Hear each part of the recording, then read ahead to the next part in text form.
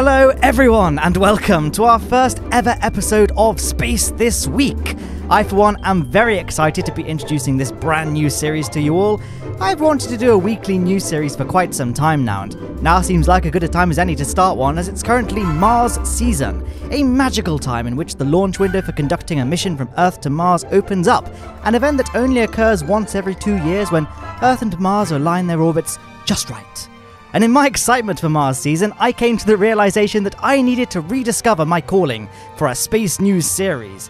Going forward, I'm hoping to release Space This Week every Monday, and you know, I hope it'll be a nice way to cheer up your start to the week. The core of this series is to provide you all with the juicy details and gossip about the launches that are planned for the coming week, which I hope will get you super hyped for all the epic launches you'll be bearing witness to. However, I don't want this series to just be restricted to some, cold summary of launch news, so to spice things up, I'll throw in some weekly historical insight, share some cool astronomy news, and just stuff that I stumbled upon that I feel is interesting. For this, the first episode, I'll briefly explain each segment as we get to them. This is a journey for me as much as it is for you, so any and all feedback is greatly appreciated. And so, without further ado, let's get on with the news.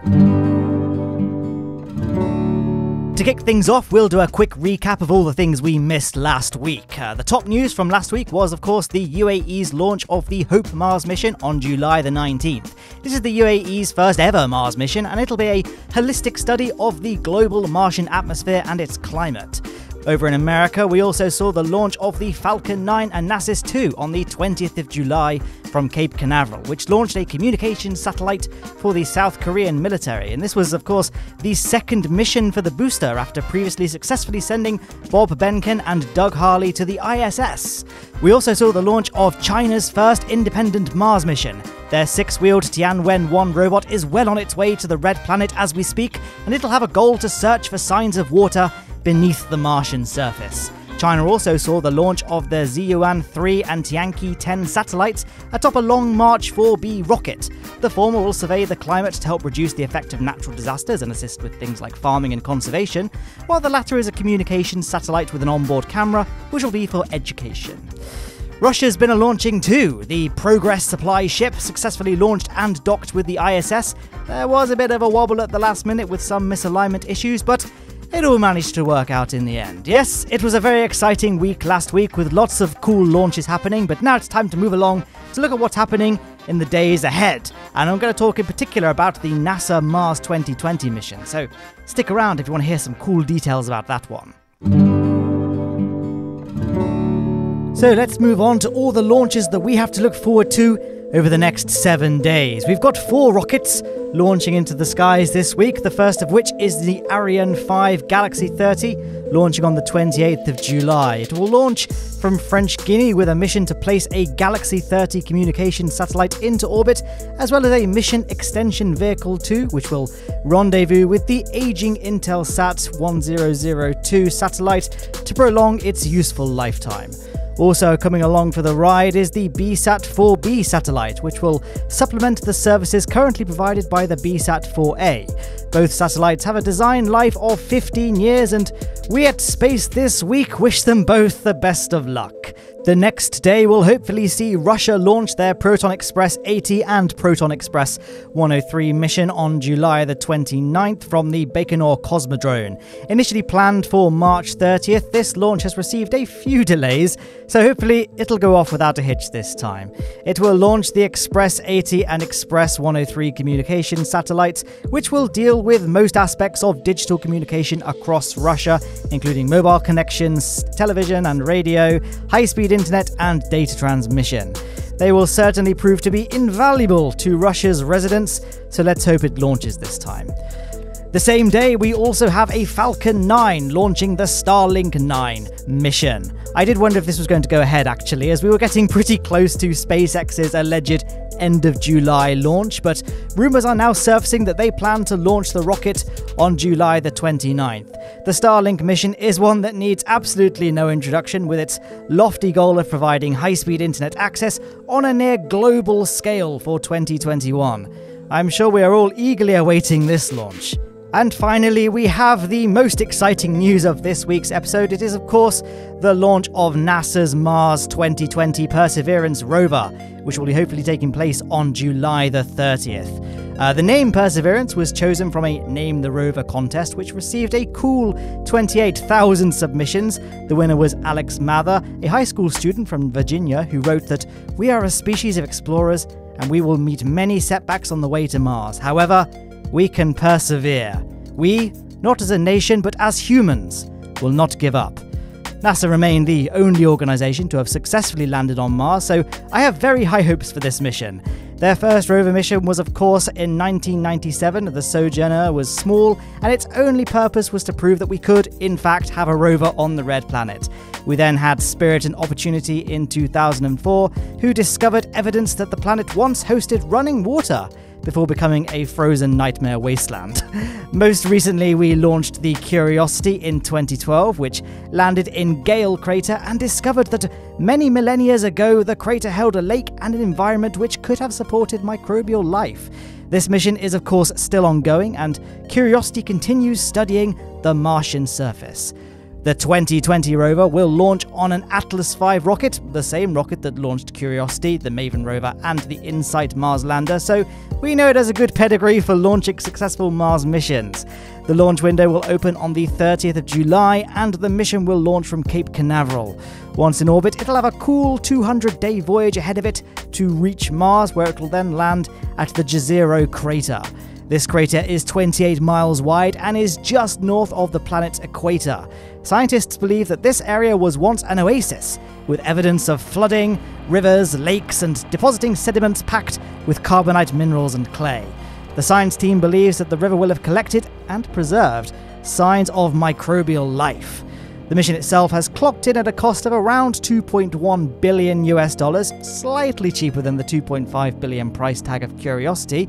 Some of these savings come from NASA's reuse of some of the spare parts from the Curiosity mission, and by using the same experienced design team who helped build Curiosity helped design the Perseverance rover.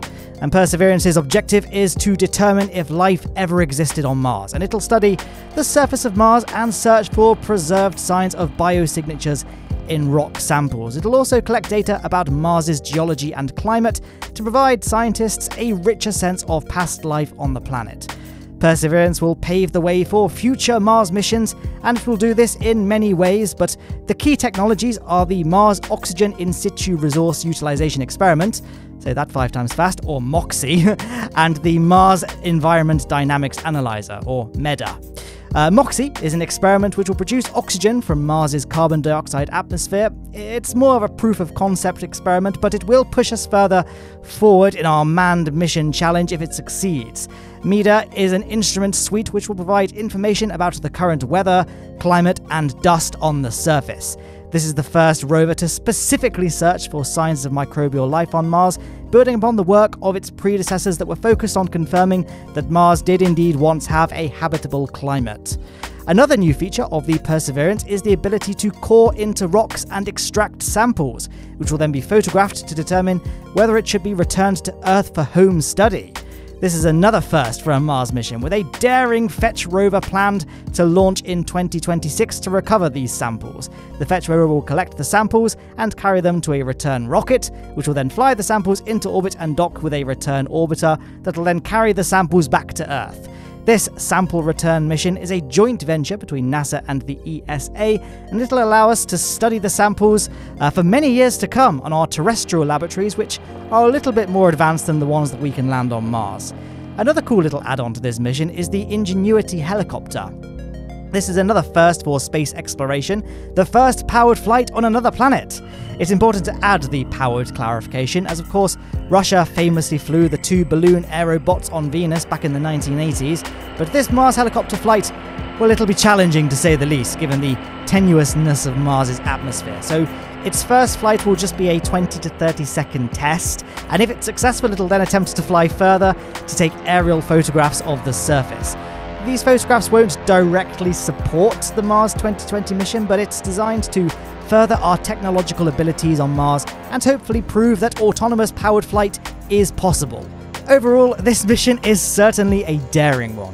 If achieved, it will exponentially expand not only our knowledge of Mars, but also our hope for any future manned Mars mission. I especially love all the little links to our much-loved Curiosity rover, who I hope will still be working away when his younger brother finally lands on the surface of Mars on February the 18th, 2021. Our dearly departed Opportunity lasted 15 years, so there is certainly hope for Curiosity to carry on a little bit longer. The Mars 2020 mission will be one for the history books, and I definitely will be on the edge of my seat if it does indeed launch on Thursday as planned. Of course, if you have a time machine handy, there are a few other things that you can look at this week that happened. On July the 28th, 1960, the famous Apollo program was announced at a press conference, and on the same day, 4 years later, the first successful Ranger mission, Ranger 7, was launched, a probe that managed to capture and return over 4,000 photos of the moon before lunar impact. On July the 30th, in 1610, the father of observational astronomy, Galileo, observed Saturn's rings. He couldn't see them well enough to discern their true nature, unfortunately. If only he'd managed to live another 400 years or so, he would have been able to see them up close through the eyes of the late Cassini satellite. Also on July the 30th, but in 1971 this time, we saw the fourth successful moon landing, Apollo 15, take place. And, well, that's it, actually, for space history. I'm keeping this part of the episode short and sweet. I think it's a cool little thing to add a nice connection to our past, but I didn't want it to be too long, as there's a lot of other ground that needed to be covered in this episode. And that's it. That's the news this week. Next week, we'll hopefully be able to discuss a Soyuz launch and, launch conditions permitting, some launches for India's Space Research Organisation and many Falcon 9 launches, one of which will hopefully be Starlink 10. It's always hard to predict, as rocket launches are very weather dependent, so you'll just have to tune in next week to see what ends up going ahead. This series is obviously very new and very much in its infancy, so I'd really appreciate any feedback or comments that you might want to share down below. And if you liked this video, then, well, you know what to do. Anyway, I hope you enjoyed this video and are now just as excited as me for this week's upcoming launches, and I'll sign off by wishing you all a fantastic Monday, and goodbye.